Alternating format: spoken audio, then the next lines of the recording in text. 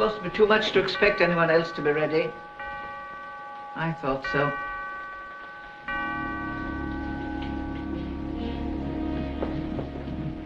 You're almost late, Margaret.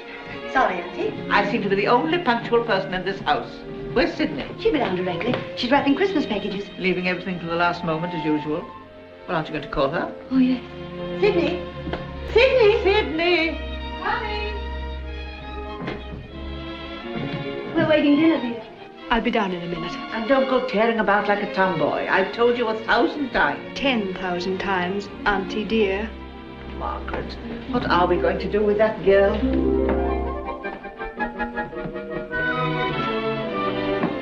Hello, everyone. I brought you your Christmas presents. For you, Basset. Thank you, Miss Sydney. For you, Cook. Thank you. And for you, Susan. You and your husband. Oh, thank you, Miss Sydney. But you mustn't open it until tomorrow. Sometimes we open them on Christmas Eve. Oh, I take it back unless you promise not to. I promise. It's only part of a gift anyhow. I'll finish it next Christmas. Perhaps I won't be here next Christmas. Nonsense. You're one of the family, Susan. Oh, I know, but you see... Come over here. Willie and I are going to have a family of our own. A family? You don't mean you're going to have... A baby. A baby. Oh, Susan, that's wonderful. What do you want? A boy or a girl? Oh, I think the first one should always be a boy, don't you? Oh, it doesn't matter. Before you go, there'll be so much to do. You'll want so many things. You will let me help you, won't you? Oh, indeed I will. Sydney. Miss Hester refuses to go on with dinner until you come in. Oh, I'll be in a minute. Yes, miss.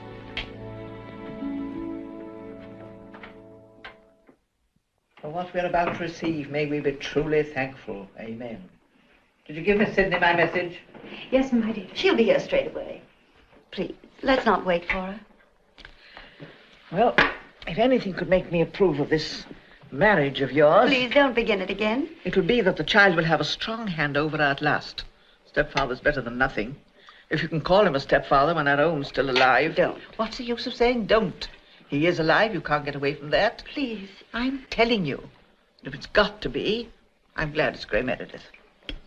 You can leave that. She can help herself. Yes, Sydney knows how far she can go with Grey. I see nothing in that to smile about. It's funny to see how odd even you are around him, Auntie. I've always thought him the gentlest person on earth. I'd ask anything of him. You always do, my dear. I don't see why you should be bullying me on Christmas Eve. Perhaps it's because I've only got a week left to bully you in. If telling the truth is bullying. I wish you didn't hate it so. My dear, when you see a person you care for, and she, the wife of your own nephew, on the brink of a deadly sin... Must you begin again? I do my duty. If you'd done yours, Sydney wouldn't be late for dinner. I shouldn't have had the opportunity. Merry Christmas, everyone. It isn't Christmas yet. Oh, well, it's easier to say than Merry Christmas Eve. Isn't it wonderful about Susan, Mother? I'm sorry I'm late, but we've been planning in Alliot. She knows absolutely nothing about babies. It's really astonishing. I suppose you know all about them. I've taken a course or two at school.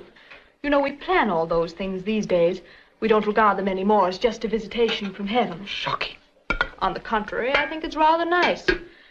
You know, Auntie dear, there are about 2 billion people in the world, and they've all been born. I plan to have 6 or 8 myself. Don't upset Hester, Sydney. I think she's upset already.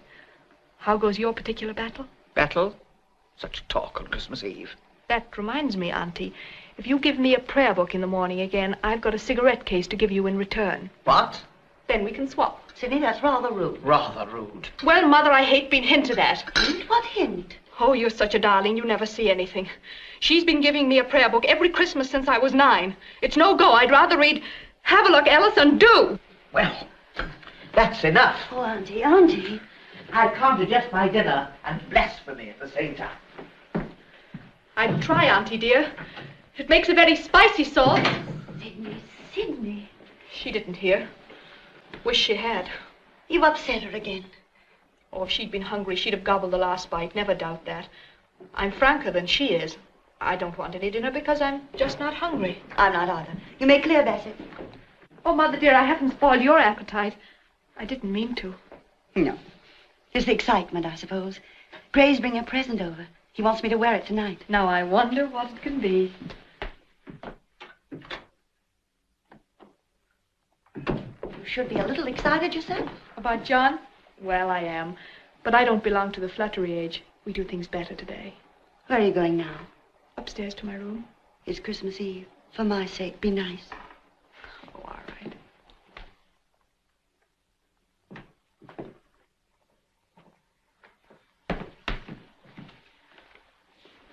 We decided not to have any dinner either.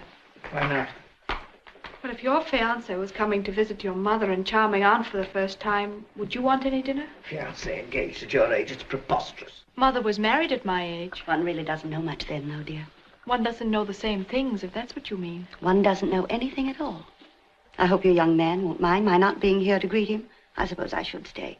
But I did so want to go to services. The choir's so beautiful on Christmas Eve. John won't mind. He's one of those happy Australians who doesn't mind anything, bless him. Well, I certainly think we ought to know something about his family. Margaret, you owe it to us all. Bother his family. He'll only be here for about 2 days, and we shan't have any time to waste on family. And what, may I ask, is going to keep you so thoroughly occupied? Kissing, probably. Sidney. Well, it's the truth. Now, Aunt Hester, just what would you like to know about his family? What sort of people they are, where they come from, what they do. Well, let's see. They're white. They sprang up out of the earth somewhere between Tallywang and Wagga Wagga in the state of New South Wales. Tarry-Wonga. They kill kangaroos, probably with boomerangs, and possibly eat them. But, Auntie dear, they have lots of land. How'd they get it? Stole it, I suppose, just like we did. Only we were in the East India trade. My dear child, the Fairfields were established in this county. Oh, if you're so interested in families, why didn't you marry and raise one of your own? Margaret, is this the way you allow your daughter Hester, please, no, no. You see, she doesn't like being hinted at either. I don't know what you mean, darling, but don't. I mean that I'm not going to allow Aunt Hester interfere with my affairs as she does with yours, that's all. These are the manners they teach you at your fine school, I suppose. I've had my lessons during the holidays, too. You needn't think I haven't seen the life you've been leading, Mother, about this divorce business. Sidney. Well, hasn't she? What's prevented you from marrying Gray ages ago? Father's been out of his mind long enough, poor man. For years you've been making yourself and Gray miserable just because you happen to have a husband who's hopelessly shell-shocked, and you call it scruples. Well, I call it Aunt Hester, and you know it, too. Margaret, I'm afraid you'll have to go to church without me. I'm thoroughly upset. You brought up your daughter to insult me, and I know why. I'm the wrong side of the family. I'm the only one in this house who remembers poor Hilary. I shall read the service in my room.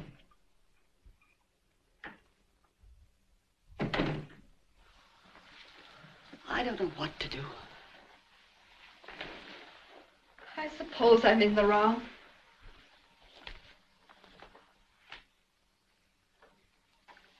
I'm always in the wrong.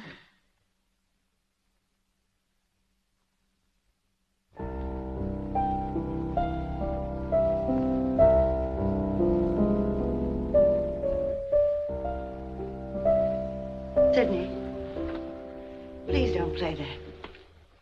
I know you don't like it, but I think I do. Somehow it gives me a strange comfort. It makes me feel that I know Father a little, even though I've never met him. It's exactly like him. I'm sorry I rode with Aunt Hester, too. I know, dear. But you get so excited. You remind me of... I don't like to see it. But Aunt Hester needs opposition. She thrives on it. You mustn't be impatient with her, darling. Your father is alive. She can't get used to the idea of the divorce and all. I do hope I'm doing right. I do hope you're doing right with your John. My John. Oh, Mother, I'm so much in love with him. I thought I was in love at your age. But I know what I'm doing. I thought I knew. It was the war that did it. It was nobody's fault. It was just the war. Your father was going to the trenches. He was so fond of me that it frightened me. Can't you understand?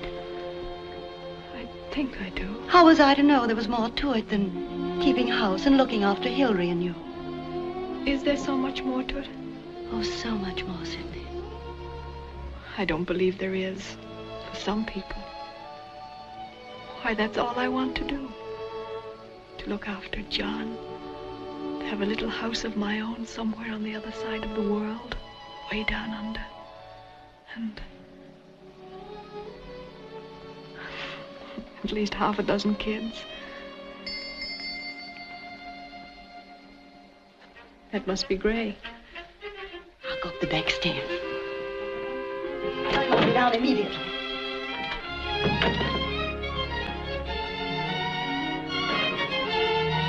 Good evening, Basset. Good evening. Mom will be down in a minute. I'll keep my coat on, thanks. I'll only be here a little while. Well, here it is. She's been so excited, wondering what it's going to be. By the way, you better take a look in the car yourself. Me? A present? Hope you like it. Oh, thanks.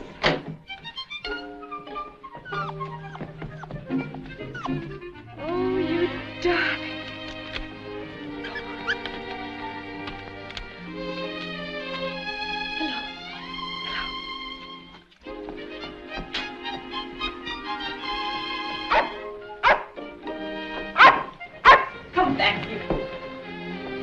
You like it?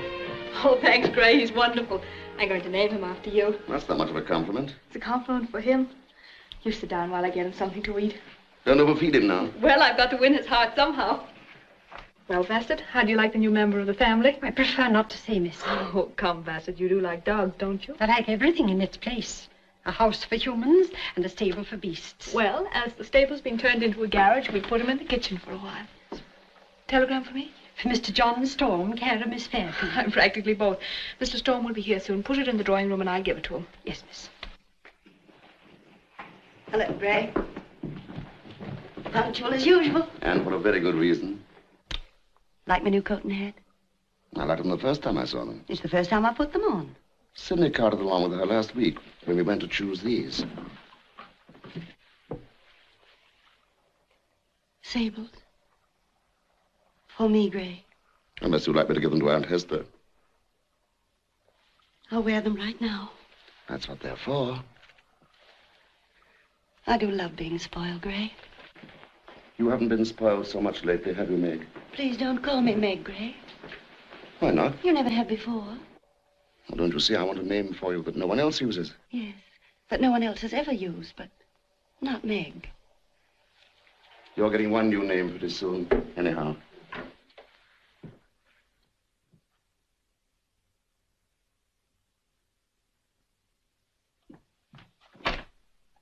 Miss Sydney, the car's just arrived. Oh, that must be he. I'll open the door myself.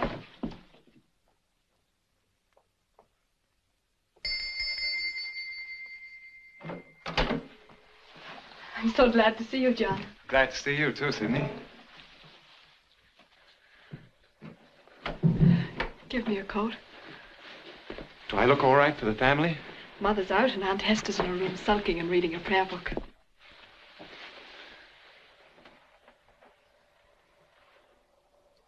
Well? Well?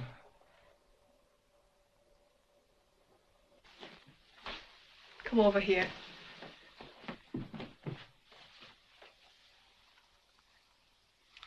It is Christmas Eve, and I believe that's mistletoe. Oh.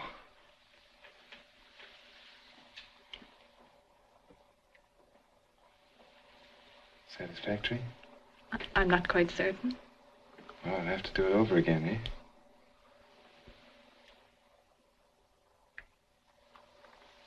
How was that? Better? Mm-hmm.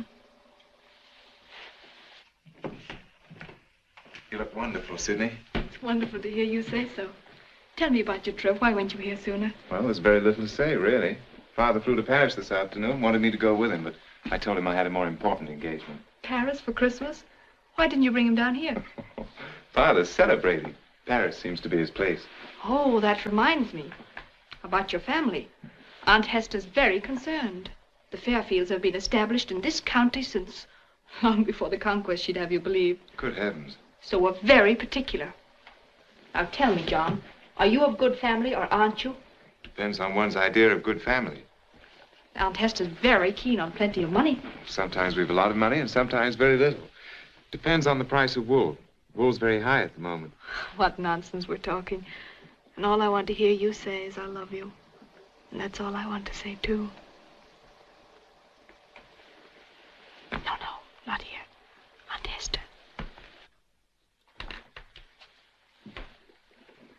Tell me more about Australia. Our house, what's it like? Well, it's sort of grown up with the country. It's big.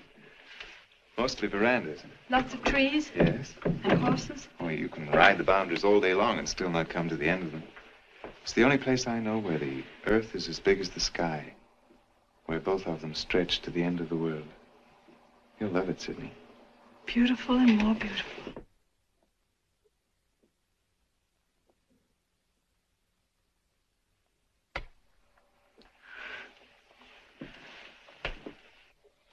John, let's promise each other to be happy.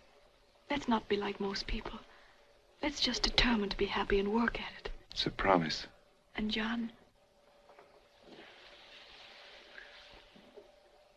I want children. Have I ever talked to you about the children? Seems I recall something about them. With all that land, we're going to have plenty of room for maybe 6. Maybe 8. Maybe more. Any specifications? Half boys and half girls. Half with blue eyes and half with brown. What'll we name them? What'll we name them? Matthew, Mark, Luke, and John for the boys. Ruth, Sarah, Rebecca, and Mary for the girls. That'll reconcile Aunt Hester to the whole thing.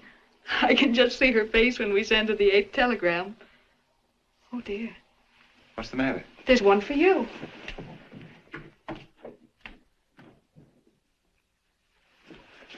Thank you.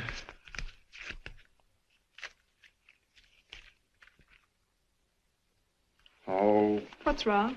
Oh, Dad's in trouble again. I knew he'd do this. Listen. Dear son, the gendarmes have thrown me in jail because I resented insult. Law's here much different than at home. Come at once to help your loving father, Bill. Come at once. Does that mean you've got to go? Well, I'm sorry, dear. There's nothing else to do. Is there? I've been looking forward to this for months and months. Here it is, Christmas Eve, and... Oh, you're not angry, are you? No. Well, please understand.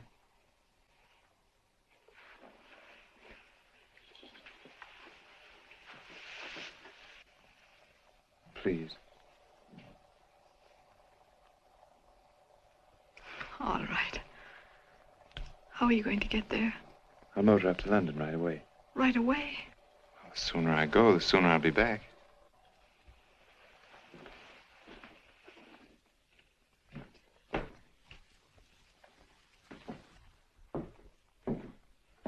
I don't see why the Paris police can't understand that your father doesn't know their laws. You don't know how easily Bill insults, especially when he's celebrating.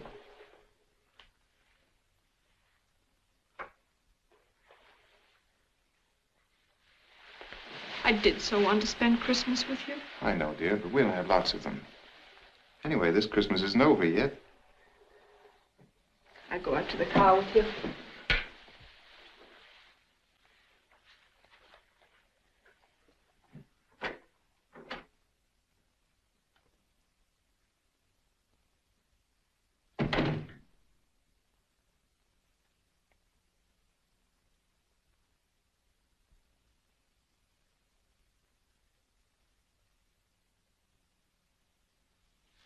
Drive carefully. And don't let anybody insult you.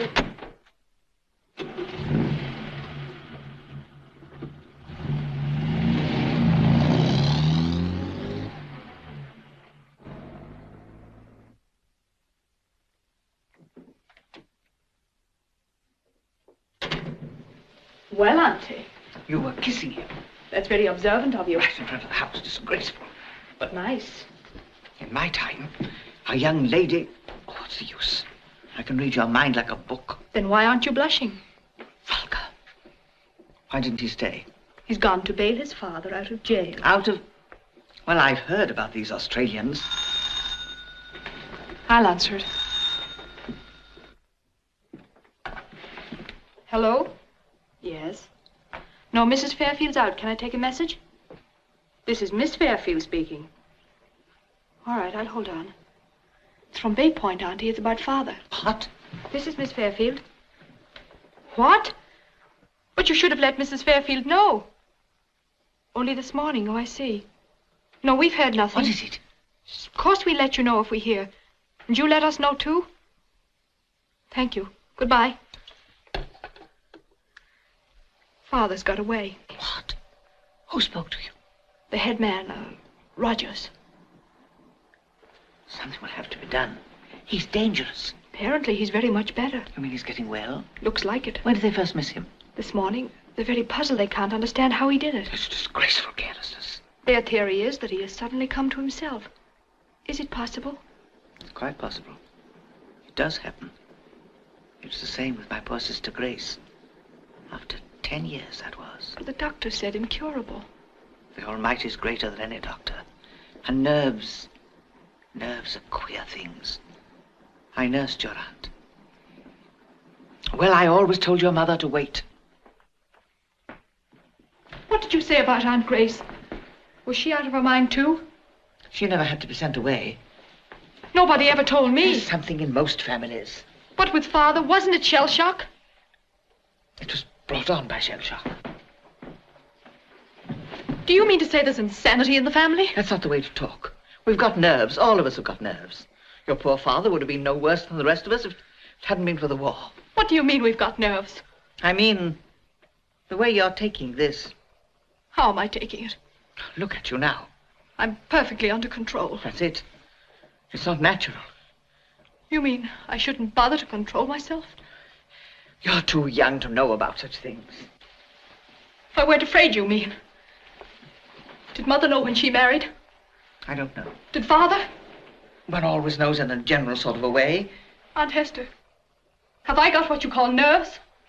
Young people don't have nerves. Thing you can hand on. When I told John it was shell shock. I don't see what difference it can make to him. You don't see what difference. You don't see. And you were asking about his family. Supposing Father really gets well, whatever will he do? It's a question of what your mother will do. But she won't have anything to do with it. Won't she? She's divorced him. I've never met him. He's like the dead. I can't discuss it with you. Oh, we're all old people, such stone walls. Here's a shadow of trouble, a ghost in the house. And when I ask you about it, you stand on your confounded dignity. You can't discuss it with me. Sidney, I can't discuss it with you.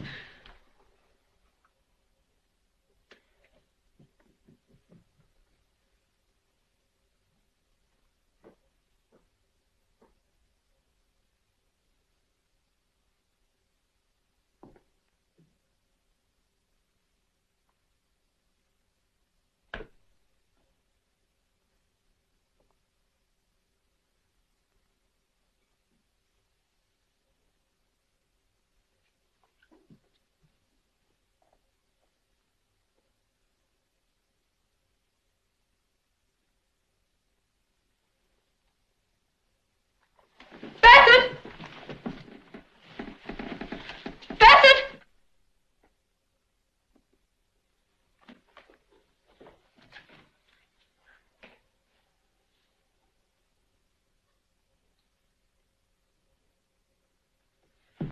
You called me, miss? Yes, I thought I heard something. Heard something, miss? Yes. Why, I'm sure there's nothing here, miss. Let's go and have a look.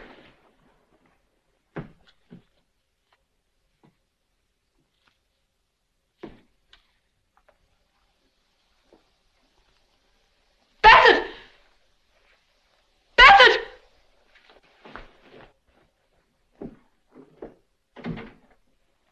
Yes, miss? The door was open. It probably wasn't latched properly. It's quite all right, miss. Would you like me to stay here with you? Why should I? Oh, no reason at all, miss. Good night, miss.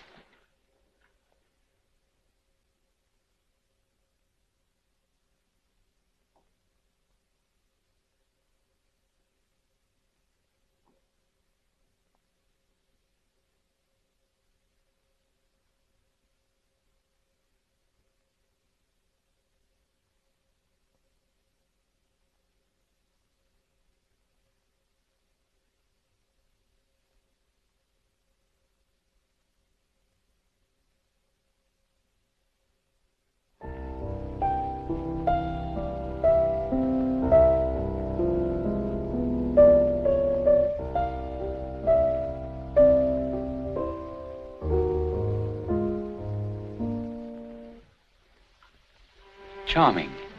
You played it very well. But why don't you finish it? Because you can't. It was never finished. I know. Because I wrote it.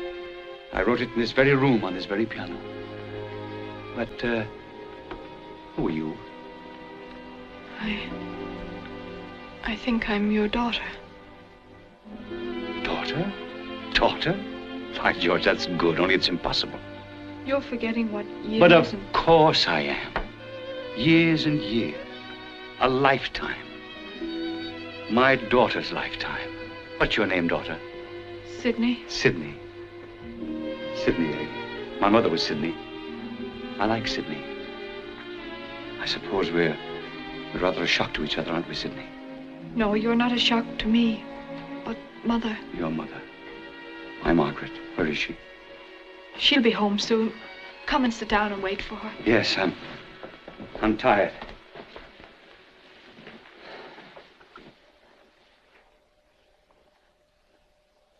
Isn't this queer? Makes me want to cry. Why? That's all over. Laugh. Laugh. That's the thing for us to do.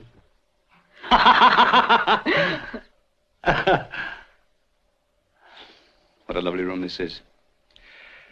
My home. I can't say I like the new curtains. Father, they aren't the only changes. You see, everything changes. I'll bet your Aunt Hester hasn't, eh? No, she hasn't. And I'll bet your mother hasn't either. Is she as lovely as she always was? Father. Father. Father. You know, that's a new word for me. Well, daughter. We've got to talk. We've got to get things straight before she comes back. She's late, isn't she? Yes. I think I'll go and meet her. You stay right here. Very well.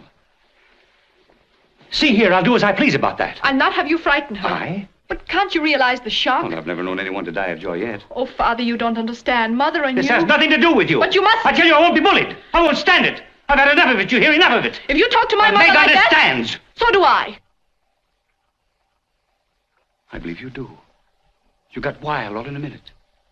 That's my way, too. It's bad, but it means nothing.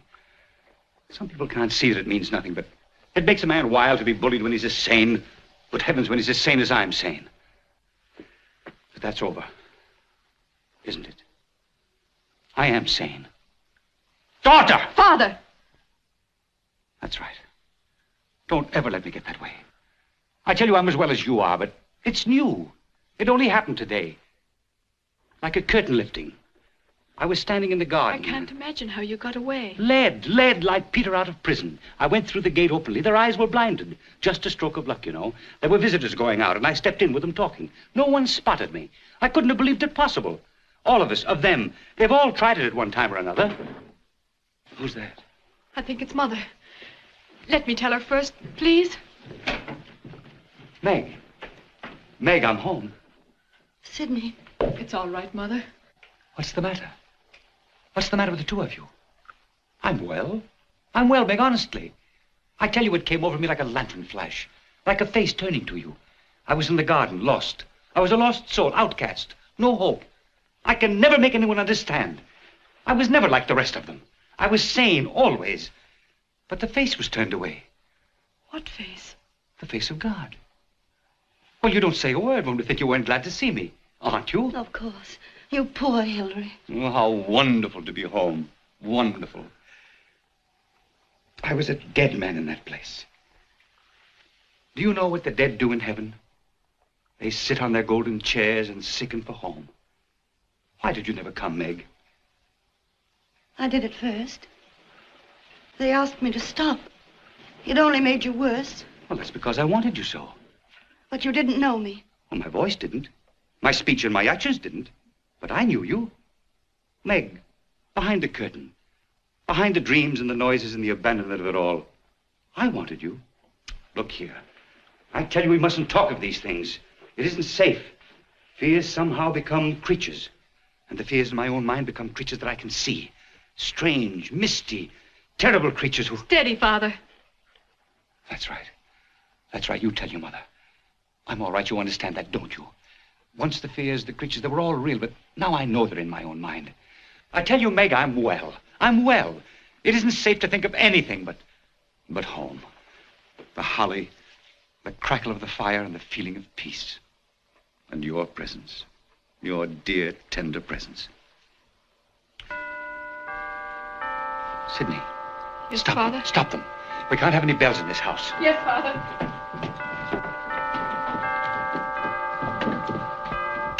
That's right. We must have no bells here. They had them there. Bells for bed, bells for breakfast, bells for everything. No bells, please. There won't be any, Father. I promise you. But you must keep calm. I'm sorry if I get excited. I'm so tired. You need rest, Father.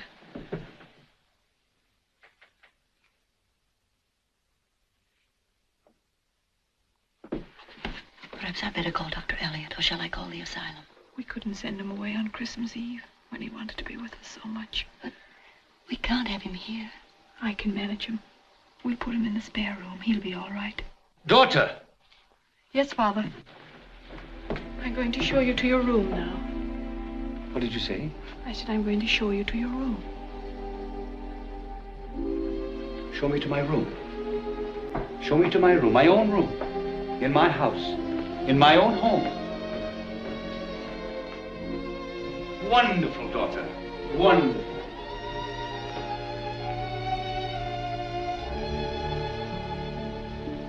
You're strong, daughter. You're strong. But you're like me. I've had my eye on you. Steady, Sidney. Steady. Yes, Father. Where are we going? To your room. You're going to stay the night with us. Stay the night with us. That's good, isn't it? I'm happy. You know why? It's blessed to be happy. Stay the night with us. Yes, and night upon night, thank heaven for many a long year.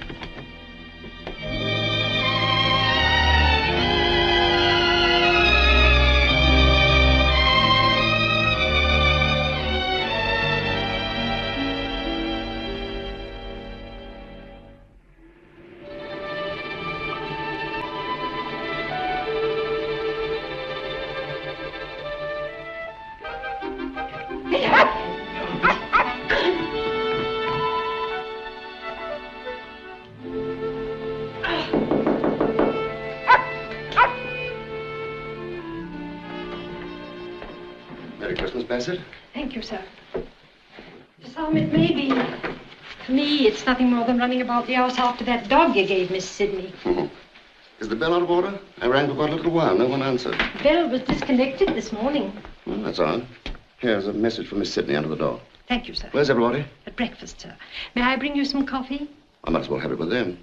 Mrs. Fairfield said you were to have it in the drawing room, sir. She'll join you in a moment.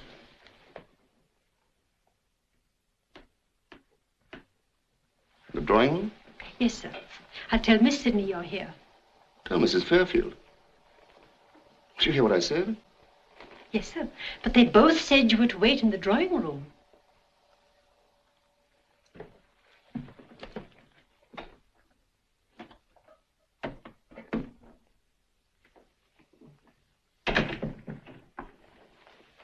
Is he here? Yes,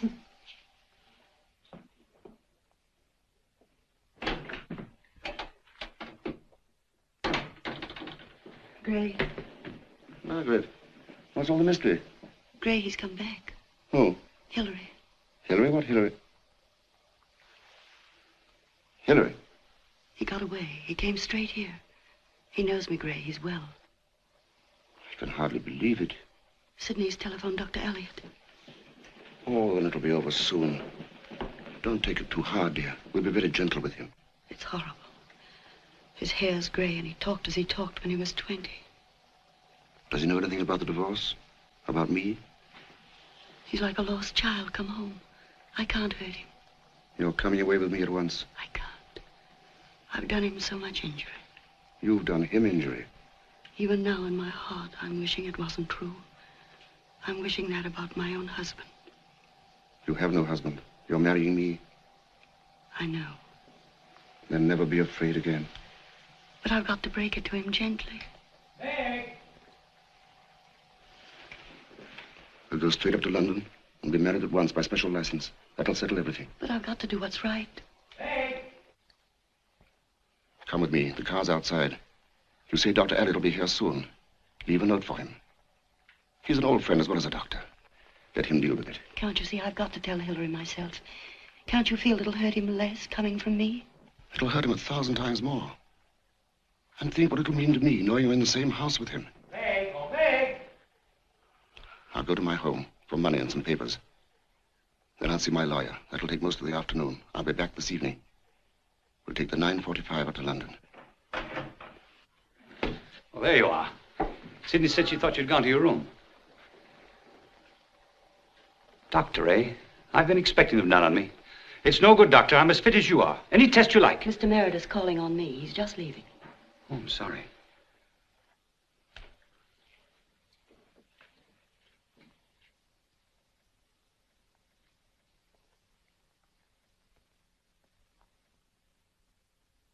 I don't like leaving you. You must. It's better. You'll be ready this evening. Please.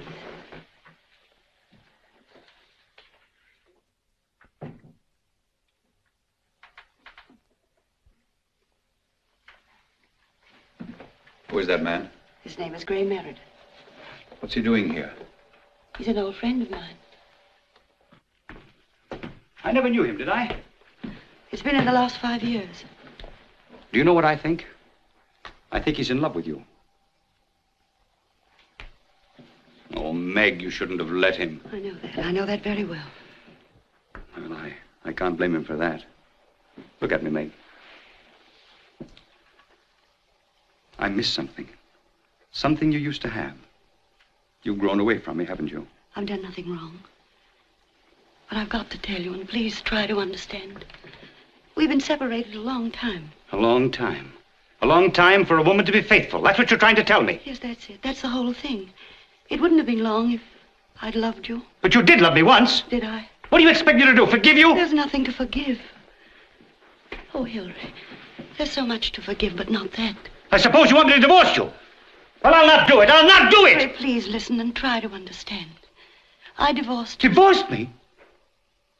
Oh, Meg. Meg. The heavens might fall, the earth might wither and die, but you wouldn't do that. Not you. Hilary, 12 months ago, I divorced you. Mother. Yes, dear. Why, what's the matter? She says she's divorced me. It's not possible, is it, Sidney? She had no reason. You had no reason, Meg. You can't put me off that way. Unless you're trying to confuse me. Perhaps you're trying to upset me and drive me off my head again. Hilary, understand, please. I think I see your purpose all right. Well, you can't do it! Father! Hester! You can't do it, I say! Hester! Hester! Hester! Can I do anything, sir? She can't do it! Here I am, Hester. Hilary, here I am. Yes, get back to your work. Hester, do you know what she just told me? Yes, dear, I know. Go back to your work. Now, we keep quite calm. Now, come in here and let us talk it over calmly and reasonably. You mustn't worry, Hilary. It'll be all right. Shut that door. What is it you want, Hilary? I've got a riddle for you. When is a wife not a wife? Answer that one for me. There was a man in that place who used to ask riddles. The moon told them to him, like a white face whispering out of the blue. Lies! He couldn't find the answer. But I know the answers. Do you want to know the answer? Hilary. Margaret, what have you done to him? I told him the truth. May heaven forgive you. If I told you what she said to me, you'd think I was mad. And that's exactly what she wants you to think. She wants to get rid of me. She's got a tame cat around the house, and I'm in the way. So she comes to me, do you see, and she tells me, what do you think? She says that she's not my wife. What do you think of that? You may well ask. You won't listen. Sit down, darling. It's all my fault. But, Hilary, it's not what you think. And what was that man doing in my house? In a week, I'm going to marry him. Do you hear that? She says that to me. I'm a free woman. I have my divorce. Whom God hath joined together, let no man put asunder. What can you say to that? I'm going to marry Gray Meredith. Shameless. To think your own daughter should hear you say it. Gray Meredith. Who's that?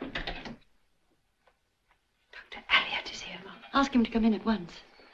He can do nothing, nor can any of your schemes. I'm saying they can't drive me mad anymore, no matter how they try. Good morning, everybody. Ah, welcome back, Fairfield. Welcome back, my boy. Well, you're looking very well. I suppose they sent for you. Well, you left rather unconventionally. Now, don't waste words. They sent for you to take me back. Yes, you may have to go back for a little while. Just formality, pure formality, you know. I don't mind. I'm well. I'm not afraid of what you say. I'm not afraid of any of you. Good, good, good. That sounds hopeful. Do you mind, Doctor? Something confidential I want to speak to you about. It's about Margaret, not about me. She's ill, not in her right mind. I can recognize those things when I see them. I suppose you're thinking that's a delusion. Well, between you and me, it's a common one. We know about those things, don't we? Served in the same shop, only the counter between us. But do you know what she said? I suppose it was the shock of seeing me. She said that she was not my wife. Oh, so that's the trouble. Well, it's a difficult situation. There's no situation. I married her. I fell ill, now I'm well again. I want my wife. Yes. I suppose you call that humoring a lunatic. Fairfield, I hope you'll be convinced that your trouble is over. On the other hand... Now, you're not going to lock me up again because I want my wife. Let me put the case. You can put 50 cases. It makes no difference. Father, you must listen. You're not against me, too. Nobody's against you. We only want you to listen, to understand. Fire away, Alliot. I knew your father and your mother. I knew Margaret's mother. So I can talk to you all not merely as a doctor, but as a friend. In my 50 years of medicine, I've come to think that in spite of science, in spite of logic, the worst of human troubles is unhappiness. Yes, I know all about unhappiness, don't I, Margaret? And no woman should be tied for life to an habitual drunkard, or to a criminal, or what, Alliot? Or to a man who, so far as we doctors know... but you can't be sure. I say, so far as we know, is incurably insane. The law permits divorce under those conditions, just as Margaret divorced you. But if he recovers, what if the husband recovers? Too late, I'm afraid, Fairfield. Too late. What is this law? It's not justice. You can't call it justice. If a man can't live his normal life, if he's an incurable drunkard, if he's shut up for life in prison... But I'm not a drunkard. I'm not a convict. I've done nothing wrong. Just went to war. Then what? 20 years of misery. Then my wife, all of you, you say now that you've done without her for 20 years, you can do without her altogether. What have I ever done to you, Margaret? Did I ever hurt you? Didn't I love you? Didn't you love me? Could I help being ill? What did I do? What did I do? Fairfield, you stopped living. That's right. I stopped living. We cry after the dead. I've often wondered what their welcome back could be.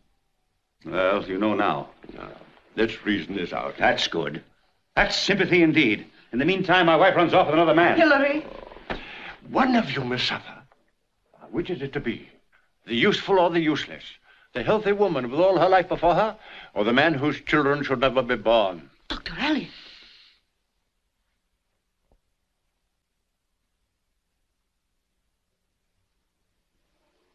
Is that true, Dr. Alliot?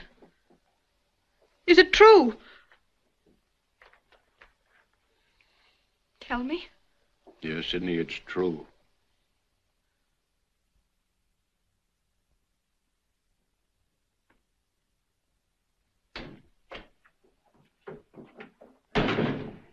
Merry Christmas, my dear Miss Sidney.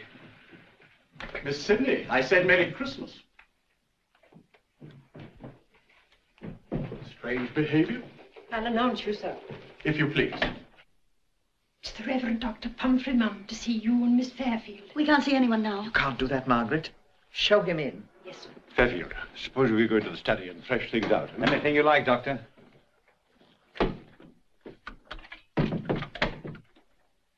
My dear ladies, Miss Fairfield. Good morning. Mrs. Fairfield. How do you do? What a time to call. You don't mind? Not at all. Won't you sit down, Dr. Pumphrey? Please.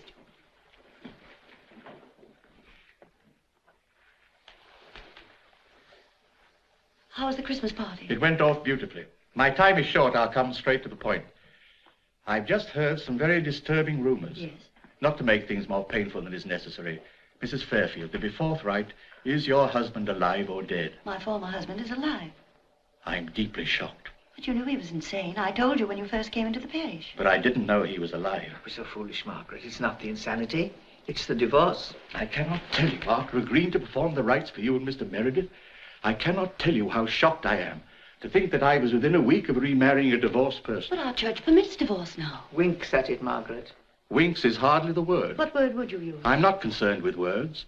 Our church, broadly speaking, leaves these matters to the discretion of its clergy. It's a matter of conscience. You may be remarried, yes, but not by me. But the plans are all made, the invitation's sent. Margaret, why don't you tell him the situation has changed? Nothing has changed. Changed? My nephew's recovered. He's returned well. He's in the house now. Then I'm so sorry to have pained you. Ah, Mrs. Fairfield, within a year, you and your husband would look back upon this episode as a dream, simply a bad dream. I have no husband. Well, the remarriage, a mere formality, a happy formality. Exactly. Aunt Hester, knowing his history, knowing mine, do you really expect me to go back to him? He has come back to you. A wife's duty. Oh, I think you're wicked. I think you're both wicked. Mrs. Fairfield? Control yourself, Margaret. Dr. Pumphrey, do you love your wife? What's that? Margaret. Do you love your wife? Mrs. Pumphrey and I are most attached. Suppose you weren't attached. Think of it. To want so desperately to feel and to feel nothing. Do you know what it means to dread someone who loves you? To stiffen at the look in their eyes? To pity and to shudder?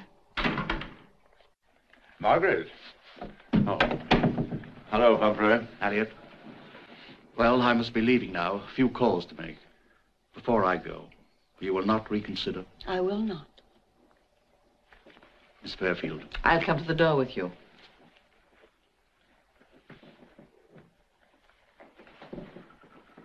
He's coming to stay with me for a few days. Thank you, Doctor.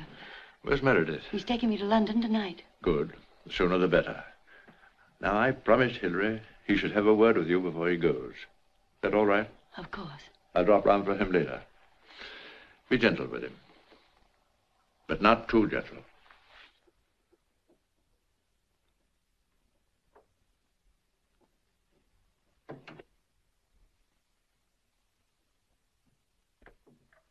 Have they gone?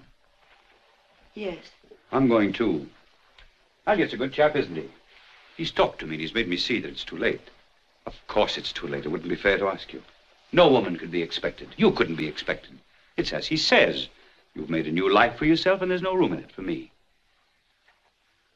So it's just a case of saying goodbye and going because I see clearly there's no chance.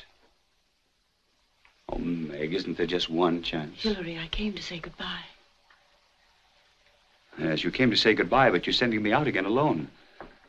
Can't you realize what this means? I'm afraid to be alone. Oh, Meg, let me stay. I'll not trouble you. I'll not get in your way, but don't leave me alone. It's no good, Hilary. Oh, Meg, give me something. The things I used to think of, the things that tormented me in that place. Little things to you, but life to me. The rustle of your dress, the touch of your hand, the sound of your voice about the house, things that you'd give your dog. It's no good, Hilary. I don't love you. Yes, but when we married, you promised for better or worse than sickness and health. You can't go back on your promise. Not to me, Meg. It isn't fair. But you can't sentence me to that misery again. You don't know what misery means. I'm learning. But you don't know. You couldn't lead me to it if you knew. I've never known you to harm a creature in your life. You've never hurt anyone. Then how can you hurt me so? You can't have changed since yesterday. It's half my life ago. It's yesterday. It is yesterday. It's the way you took me then, and you're doing it again now. Doing it again now? Then you're not going to leave me. You can't send me back to that place, can you? I suppose. I can't.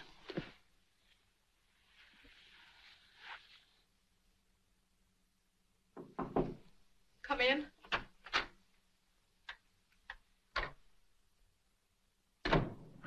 It's late, Miss Sidney. The others have dined, and I thought you could do with a bit of food. I told them I wasn't hungry. Take it away. Yes, miss.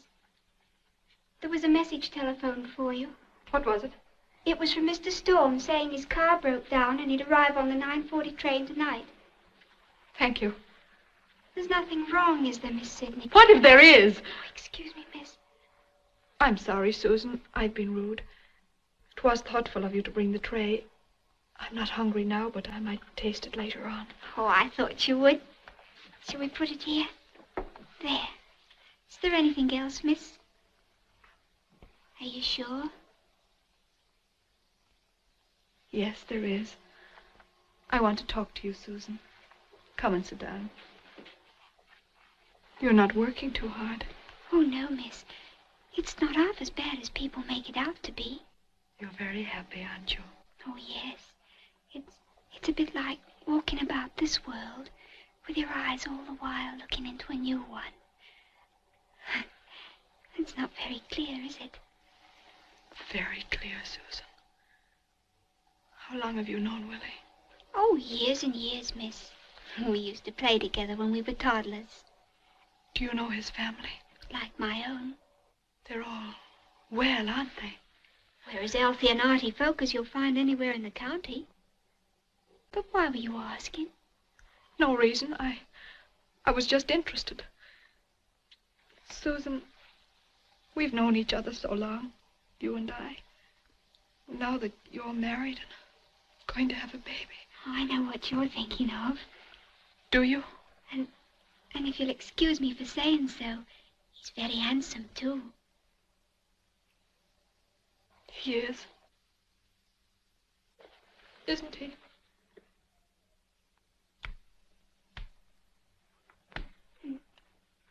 And since we're speaking of it, my being so happy and all,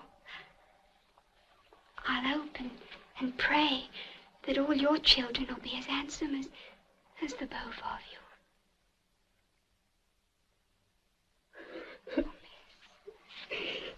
Leave me alone. Please, Susan.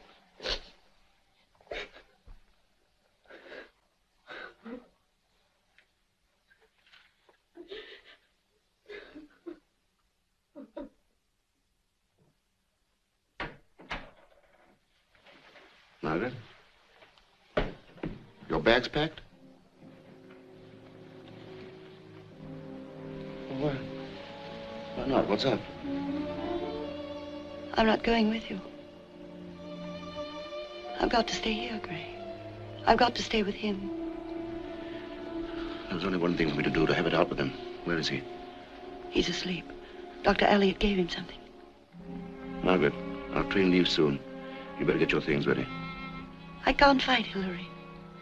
It's my own fault. I ought never have let myself care for you. Oh, be sensible. I've got to stay with him.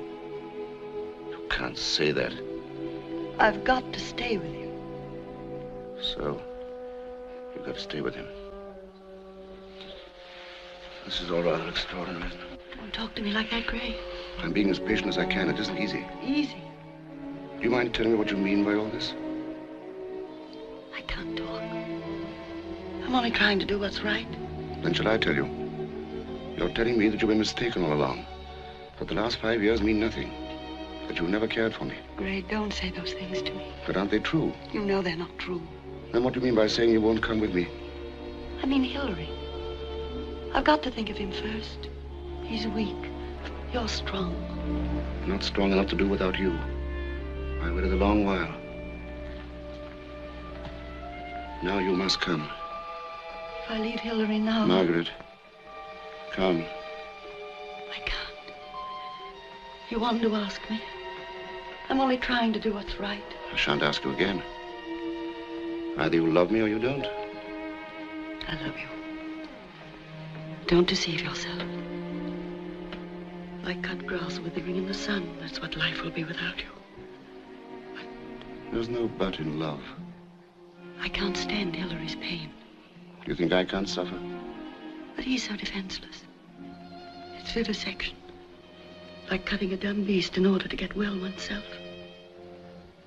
I'd rather die of my own pain. You speak of your pain as if you were a third person already dead. Think of the days and weeks and months of pain you'd bring to him. Because your just being here wouldn't bring him happiness. I've got to stay with him.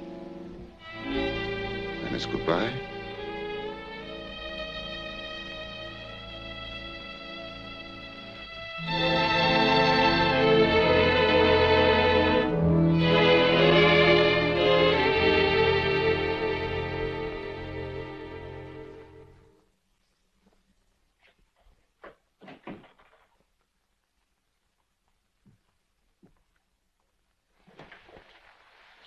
Gray.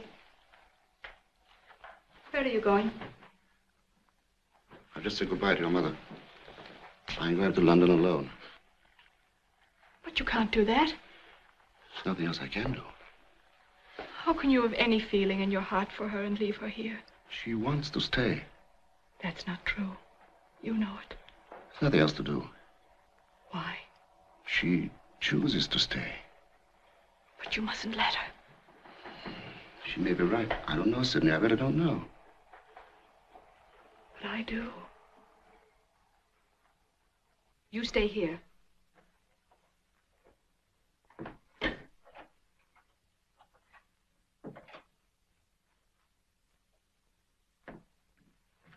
Mother. Yes. You can't say goodbye to Gray. There's no other way out, dear. But there is. How? Father's... He's my job, not yours. You've got Gray to make happy. I've got to stay here. But... Don't you see that your being here is no good for Father? He's only upset when you're with him. What about your job? We'll take Father with us. We'll all go to Australia where there's plenty of room and sunshine, and where things are just beginning to grow instead of dying as they are here. It'll be good for him. It's what he needs. It's what we all need to get out of this place. Father'll be happy with us. He will. Now Gray's waiting for you.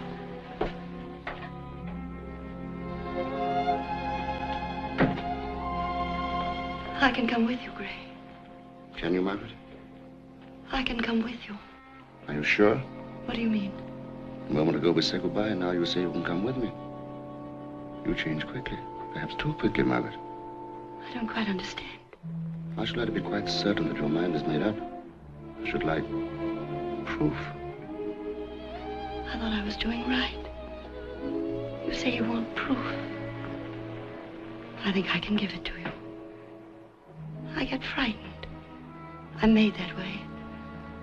All my life I've been afraid of something, someone. Hilary, life. But now with you I'm not afraid. Suddenly I'm not afraid. I need you, Gray. There's my proof. Proof enough. You wait in the car. I'll get my bags. Hurry.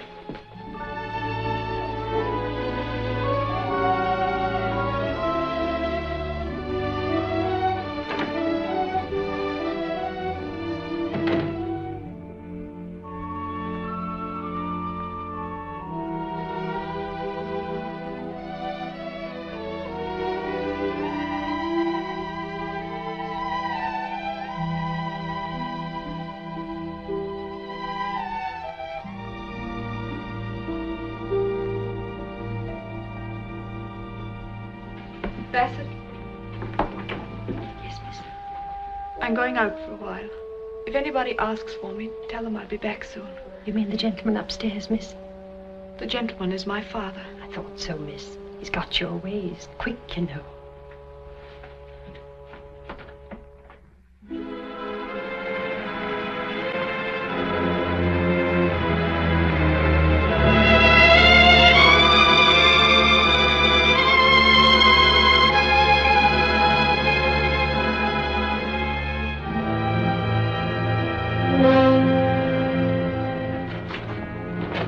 Going to meet somebody. That's all right, Miss Fairfield. Merry Christmas. Merry Christmas. John!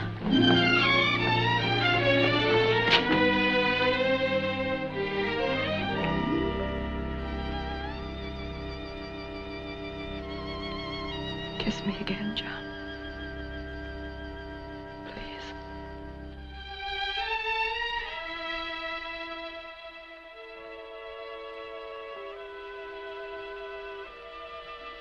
How's Bill? He's all right now. I think I'd like Bill. You'll love him. He's a little rough, but nice. Did you bring your car? Wait, John. I've got something to tell you. Let's go in here.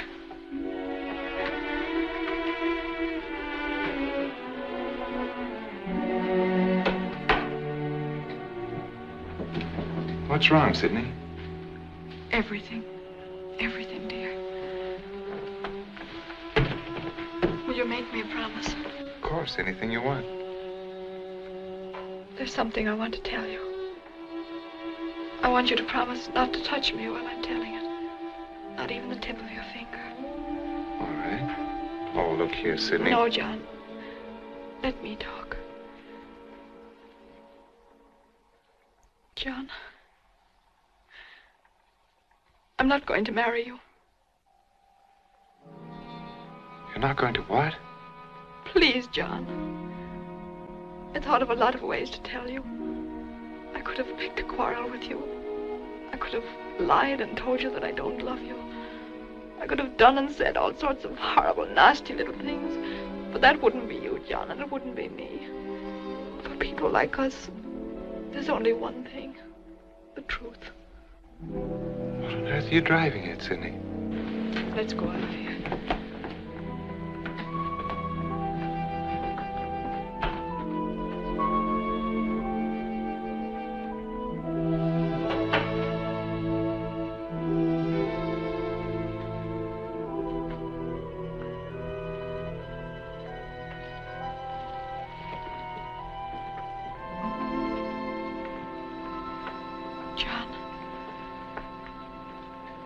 Remember I told you about my father? Yes. You mean about the shell shock? Only it isn't shell shock. It's insanity. He's been insane, violently insane all these years. I just found out. But, darling, what's that to do with us? After all, he can't... It isn't ordinary insanity. It's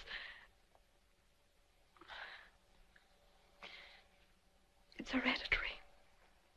It's in our family. It runs through our blood. It's in the very fiber of us. My father's aunt was insane.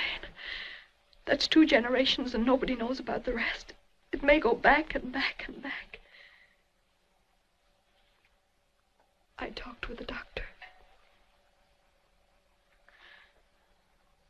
You wanted children. You're strong and healthy. Your mind is healthy. The thing runs through me like poison. It would run through our children. You can't do that to them or to yourself. But you can't ever tell. Oh, John, I know. I tell you, I know. Oh, children aren't so important anyway. You wanted them. So did I. Well, there are a lot of children without homes. We could adopt a dozen of them if we wanted to. What about me? Can we adopt a new brain for me? A mind that's clean and healthy? I found out about my aunt. They didn't send her away. They kept her in a little room, locked up, away from people. They only knew she was there when she screamed. You must never see me like that, John, never. I need you so much. If I can stand it, why can't you? You're a man. I'm dying. Inside, I'm dead already. Have a little mercy on me. The train leaves for London in a minute. And you must be on it.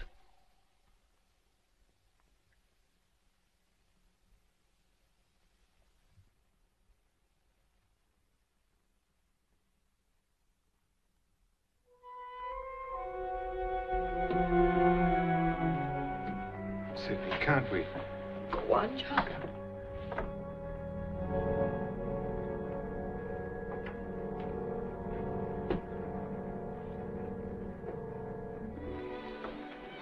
Sidney, may I kiss you goodbye? You did. When I asked you. When we met. That was goodbye.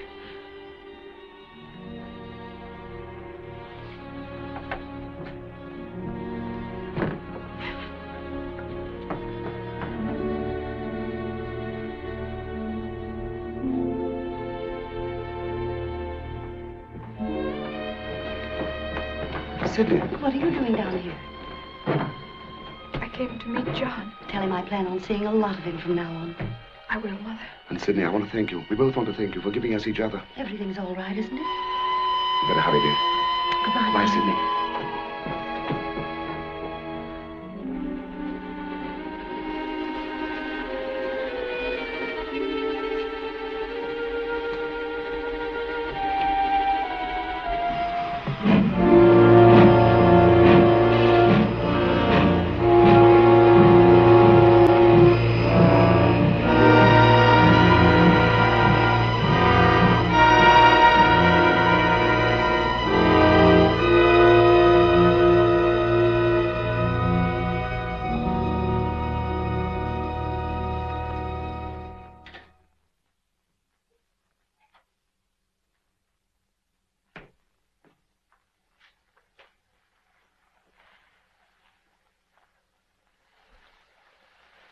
Where's your mother?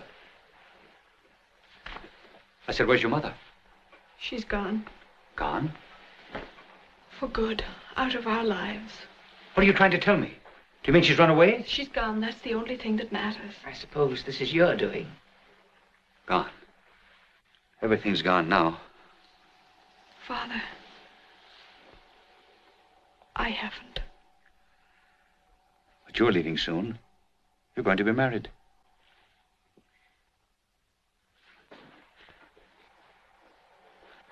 Aren't you? That's all done with. You've jilted him?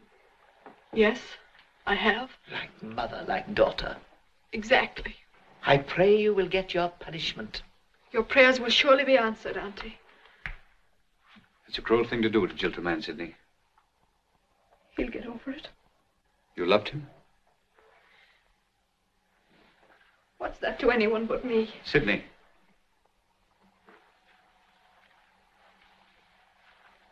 Are you crying?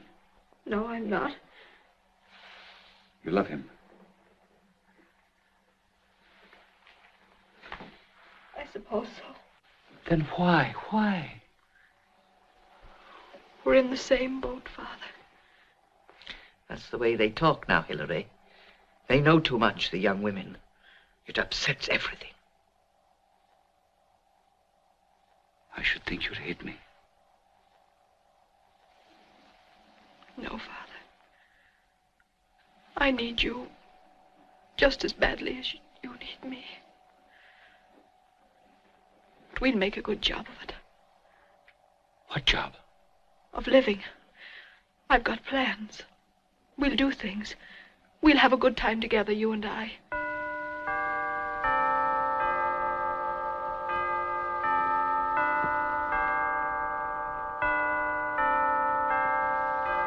The bell. It's only the clock, Father. Basset must have had it fixed. It's the bell. Father, it's only the clock. It's the bell, Sidney. Now stop it, stop it. I can't stand it. Father, it's the clock. I told you I didn't want any bell. I'll clear it out.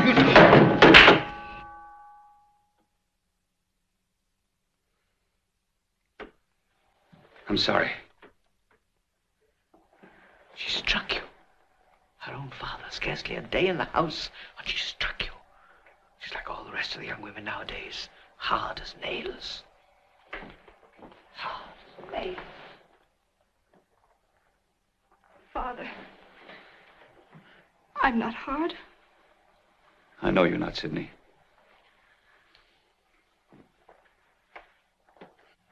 I know you're not.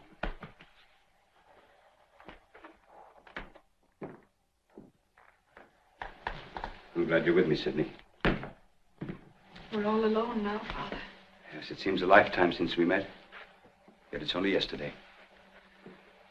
Yesterday since you were seated at the piano, playing my sonata. I'll play it again, Father. No. I'll play it. First, let me explain. This is me, daughter.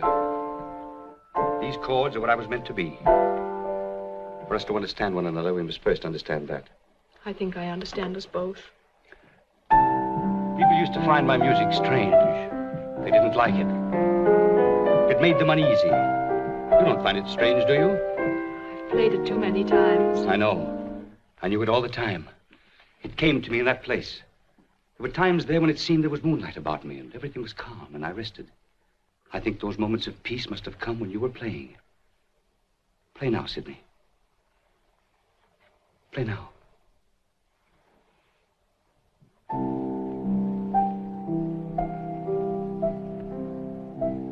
How wonderful. How wonderful that I, who had never seen you, should find peace in the midst of torment when you played. My own daughter, playing notes from my mind on this same piano. And I felt it. I could feel them quivering through the house, whispering in the corners, calling me home. Go on, Sidney, play, please.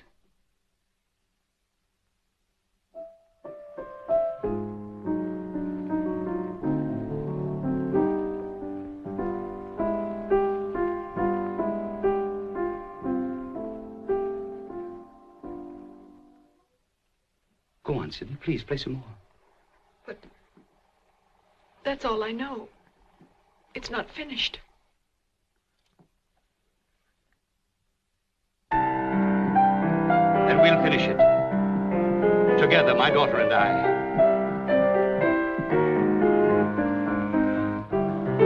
Play, Sidney. Play, Sidney.